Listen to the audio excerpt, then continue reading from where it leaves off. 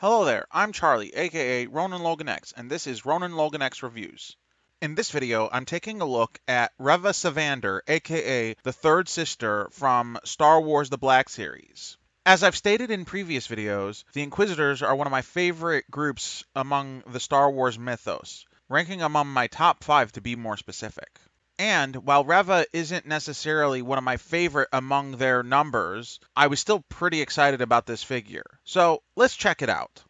Starting with accessories, she comes with her Inquisitor's lightsaber, as well as a split version of it, as seen in one very specific scene within the Obi-Wan Kenobi TV series. I think that this is a decent assembly of accessories for this character, as I don't believe there was any other notable items that she interacted with within the series. Moving on to articulation, she comes with all of the articulation I've come to expect from a Star Wars The Black Series figure, including the new added touches that they've been introducing into Black Series figures as of late. And I also want to voice my appreciation of the fact that they've went with a cloth scud cape for the figure, as I think it just looks nicer and it does not interfere with the articulation, unlike when they use chunks of plastic for capes and the like. So no complaints there.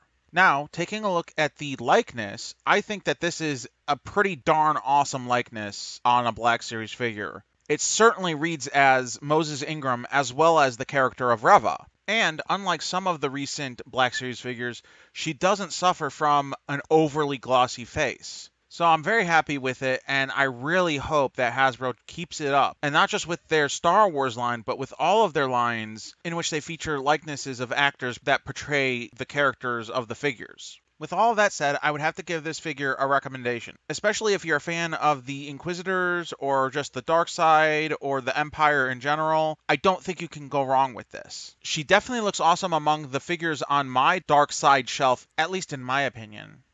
I hope you have enjoyed this video and you have found it helpful and informative in any decisions you might have regarding the purchase of this figure. If you have enjoyed this video, please leave a like, please comment, please subscribe, and ring that bell icon if you would like to be notified about any of my future videos. Also, if you might be interested in anything else of mine, you can find me on Instagram at RonanLoganX, where I post toy photography pictures as well as puppy pictures of my pup Ripley. Thank you for watching and have a nice day.